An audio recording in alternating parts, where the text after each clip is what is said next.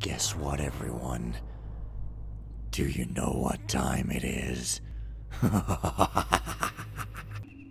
Do you know what this is? Okay, one evil laugh is enough. Hey guys, name is Fen, this is Thief Deadly Shadows, and I'm about to start the Shalebridge Cradle. Are you seriously frickin' ready? Then let's begin. The Shalebridge Cradle. It used to be an insane asylum, and before that, it was an orphanage. One night a fire started, no one knows how, and after that, they left the place abandoned. If there's a way to cram more misery into one building's history, I can't think of it. I'm here to learn about the old woman who attacked me in the Keeper compound. Drept said he saw the hag here at the orphanage long ago, when his childhood friend was murdered. He's never dared to come back, but I don't think I have much choice. It's a thin lead, but it's all I have left. I've never robbed an orphanage before, and I can't say I'm looking forward to this visit. There's no telling what I'll find inside. I'm used to the dark, but this feels like a house with bad dreams. Oh, the house of bad dreams. Guess what? Bing!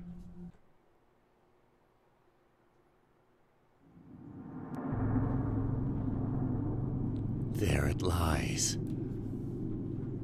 The beginning of one of the greatest horror levels ever done at any time in history. Now that I've hyped it up too much, seriously, that's the Cradle. My objectives are search for more information about the hag, steal 40% because I'm on freaking normal, because seriously, I'm not tolerating that expert nonsense.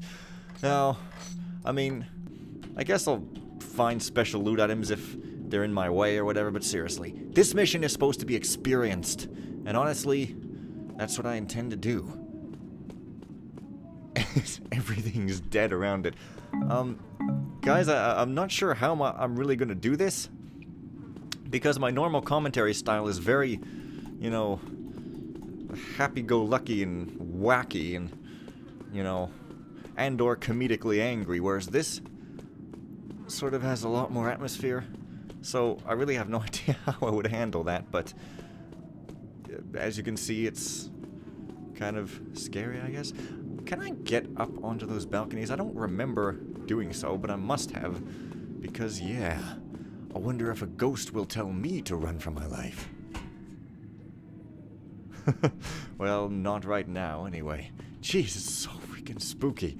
And you know what's the spookiest thing?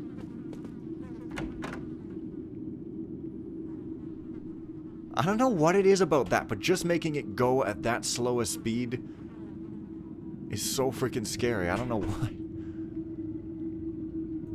But, yeah. Let's close it behind me for extra spook factor, if I even can.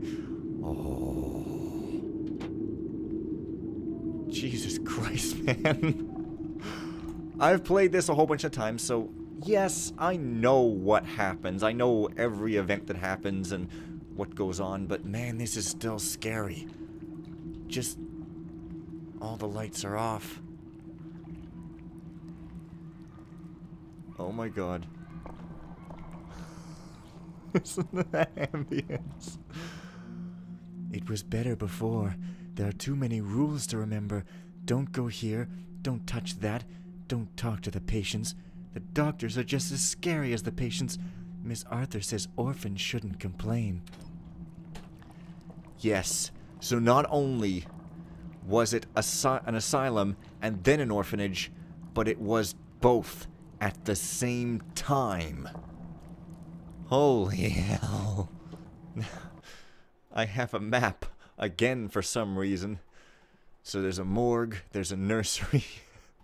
They put those together for the psychological effect. Birth and death, I guess. Staff Tower, Whitehall. Well, it looks pretty small. I guess it'll probably be in and out quick, right? Right? Fucking Christ, man. Brilliant. We know where this game's entire time and money budget went. And you know, Most of the game is sort of visibly flawed, but if it's because they were concentrating their resources towards this, well, I forgive them everything. Search for more information about the hag. Yeah. I don't know. Apparently, I want to go down, maybe? I don't know. Ooh. Around any corner could be an enemy. I guess this is how I'm handling it.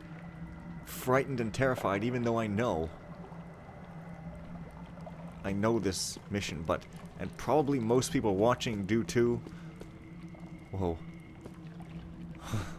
Generators and boilers and furnaces are scary, but I'm not going to spoil it for anyone who might not. But if you haven't, then go play this for yourself, but... Unless you don't want to. That... Whoa, what? Is that my shadow? It's green. It looks like a graphical glitch, but it actually looks really scary because of it.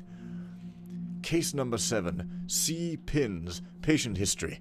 Entry 1. Admitted to hospital for observation and treatment by her family. Completely unresponsive to questions or the presence of others. Due to her sensitive age, recommend she be placed under Dr. Sandbridge's expert care, Dr. Hanscom. Entry 2. Told the family today that subject will never be well enough to return home.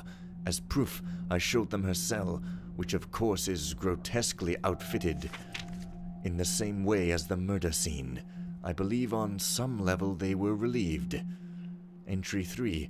The board has decided to allow her continued visits to the balcony with her birdhouse.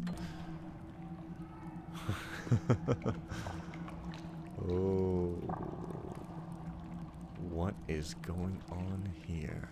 I don't know, but I'm not touching anything. I briefly considered playing on expert with a loot list, but I feel as if even that would detract my mood from others' moods. I could go in there. I suppose I will. To get a little sneak preview. Well, shit. I touched something. There we go.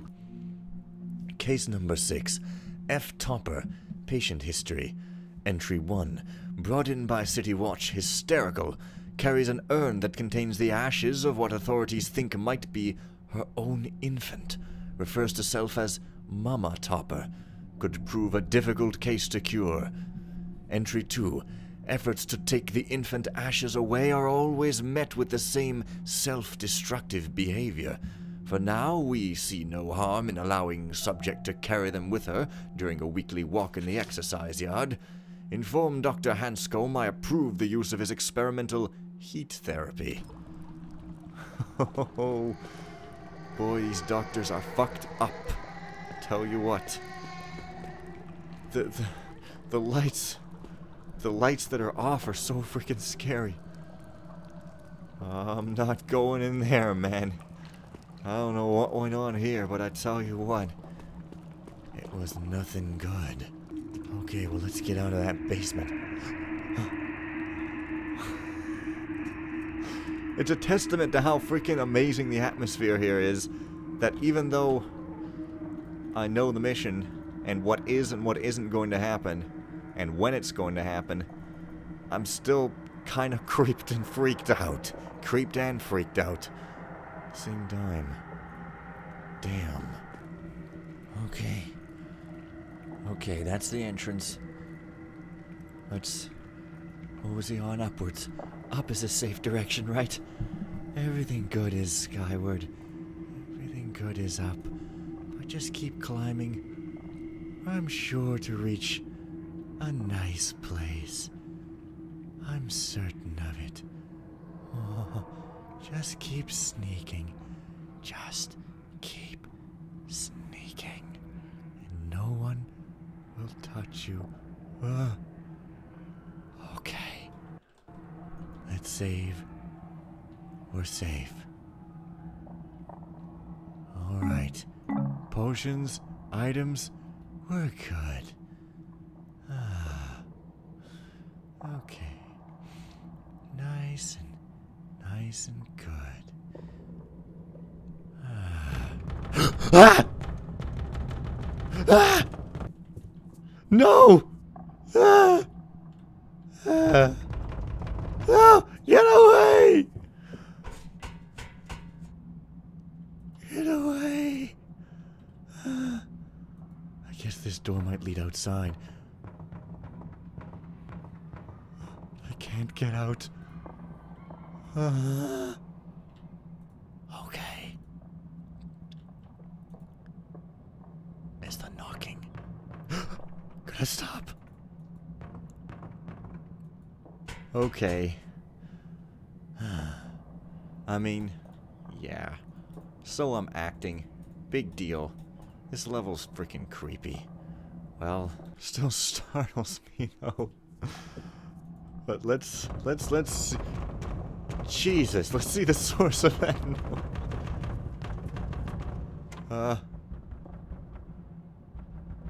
It's behind the door.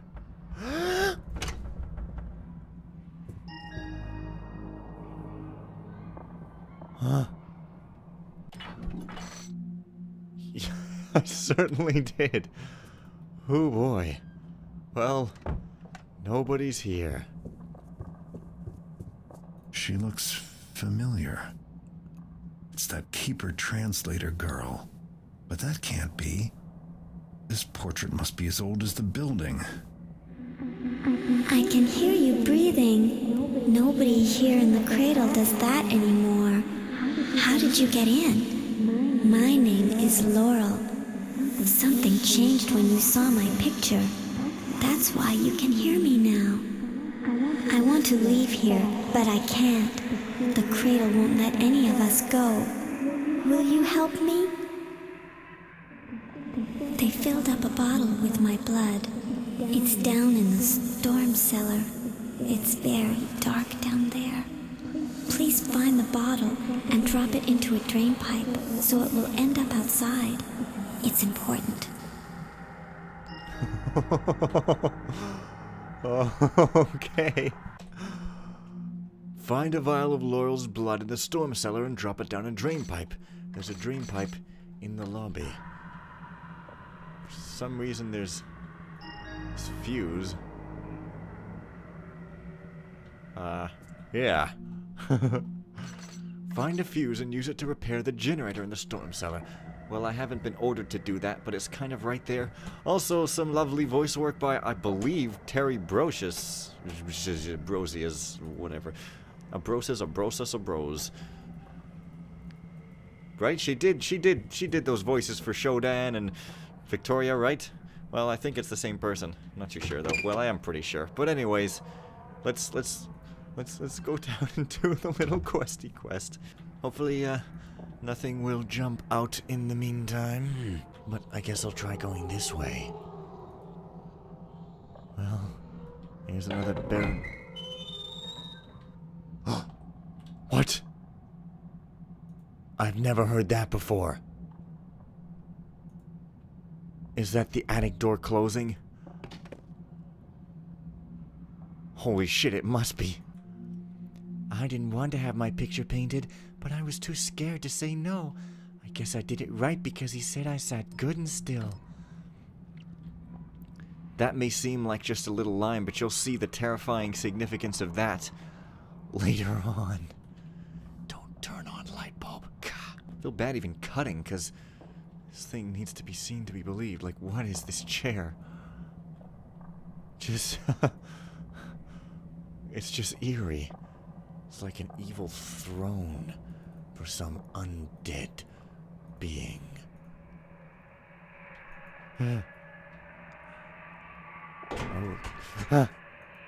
This must be the nursery. Well, what do you know? I'm probably gonna have no problem finding 90% loot. Oh, my shadow is freaking me out here even. This one time, probably gonna have no problem, and I'm gonna feel like a fool! But, wow, there's a lot of health potions. There must be something dangerous going on. Somebody's gonna run up behind me while I'm picking the lock. You just are totally aware of it. Guess this is the time when I don't comment and just leave the atmosphere to speak for itself. Except then it's almost like not a let's play, but It's only 7% loot. So, yeah. Let's go down to the frickin' lobby with a cage. Everything here is a cage. It's so frickin' dark and depraved. These are storm drains, in case you didn't know. Now I'm looking at stuff in my room in real life and being creeped out. Dr. Ranker, we all agree that lobotomizing several of the most violent cases may solve our uprising problem. Your silver surgical kit is already in the lobotomy theater, awaiting your arrival. Several of the other physicians will be observing today so that we can increase the number of procedures performed in the very near future. As you suggested, sometimes more can be learned from a surgery performed incorrectly, so we'll keep the training to a minimum. I had a chance to look over your surgical kit. Custom made, eh? Must be quite valuable. Don't let the patients know it's silver. It's sure to go missing. Shalebridge. Well, I guess we find out just how sick and depraved this place really is. Oh, look at this. This is why I asked what the hell was that doing in that keeper place, because it originates here. Alright, well, one of these sides contains an exit, lobby, and the other, some other thing. Wow, the architecture here is amazing. And everything's like a maze and blocking everything off from each other. What have we here? That didn't work. Maybe there's a fuse box in the basement. Indeed. Emergency lockdown portcullis. Well, that gets me further in, as if I'd ever want to go further in. But back here in the lobby, I kind of want to go around this place a little bit more, as there is some more creepy, twisted stuff here, I guess. Still. Treasurer's office. Well, as a thief, this looks pretty appealing, I guess, because this building is very appealing, I guess.